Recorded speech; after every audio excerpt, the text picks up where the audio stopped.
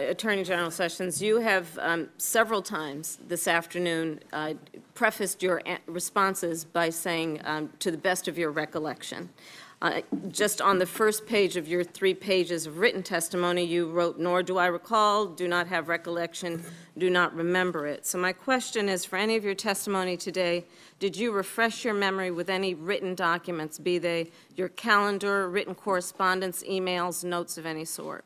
I attempted to refresh my recollection, but so much of this is in a wholesale campaign of extraordinary nature that you're moving so fast that you don't keep notes. You meet people. I didn't keep notes of my conversation with the Russian ambassador at the Republican I'd like convention. to just talk about what you did. You know, I'm just saying I didn't keep notes on most of these things, and there's nothing for me. Will you provide this committee with the notes that you did maintain?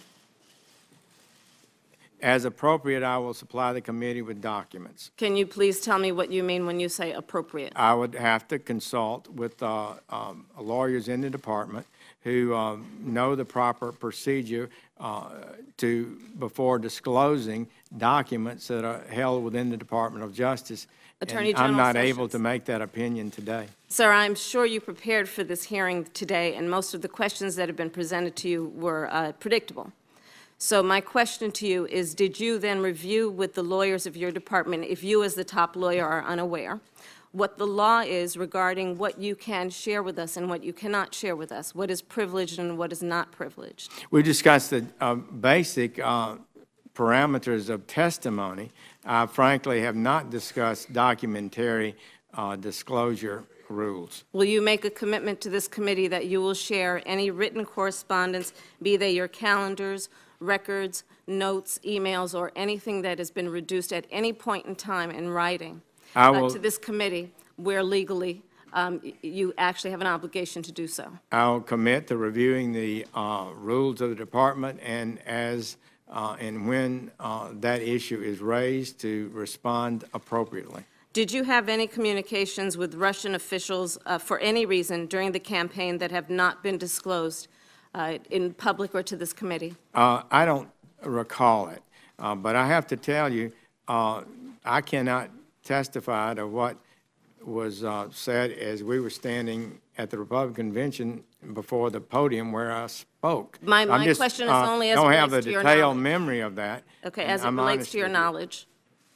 Did you have any communication with any Russian businessmen or any Russian nationals? I don't believe I had any conversation with Russian businessmen or Russian nationals. Are you aware of any communications? Although a lot of people were at the convention, it's conceivable that somebody came up to me. Sir, I have just a few. Well, you let me qualify it. If I don't qualify it, you'll accuse me of lying. So I need to be correct as best I can. I do want you to be honest. And I'm not able to be rushed this fast. It makes me nervous. Are you aware of any communications with other Trump campaign officials and associates that they had with Russian officials or any Russian nationals?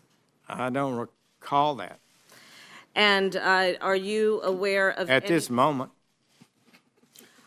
Are you aware of any communications with any Trump officials, or did you have any communications with any officials about Russia or Russian interests in the United States before January 20th?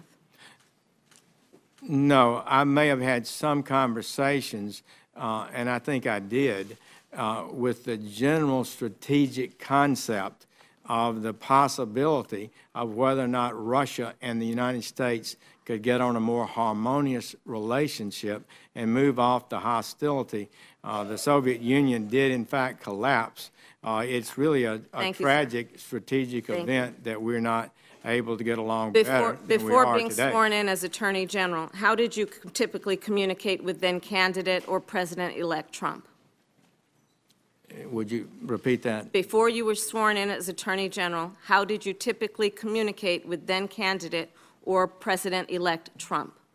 I did not submit memoranda.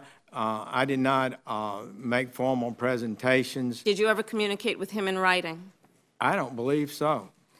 And you referred to a longstanding DOJ policy. Can you tell us what policy it is you're talking about? Well, I think most cabinet people, as the witnesses you had before you earlier, those individuals declined to comment because we're all about conversations with the president. Sir, I'm just because asking you that's a about the DOJ policy long-standing, you referred to. policy that goes beyond just the Attorney General. Is that policy in writing somewhere? I think so. So did you not consult it before you came before this committee, knowing we would ask you questions about Well, that? we talked about it. The policy is Did you ask based, that it would be shown to you? the policy is based on the principle that the president. Sir, I'm not asking about the principle. I'm asking when you Well, I'm knew that you unable would be to asked answer the these question. questions and you would rely on that policy.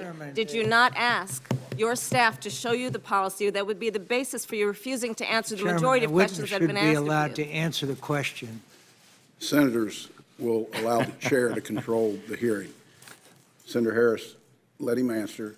Please Time's do. expired. Thank you. We talked about it, and we talked about the real principle that's at stake. It's one that I have some appreciation for, as having spent 15 years in the Department of Justice, 12 as United States Attorney, and that principle is that the Constitution provides the head of the executive branch certain privileges, and that members, one of them is confidentiality of communications. And it is improper for agents of any department any departments in the executive branch to waive that privilege without a clear approval Mr. Chairman, of the president. I have asked And that's the Mr. situation we're Sessions in. for a yes or no.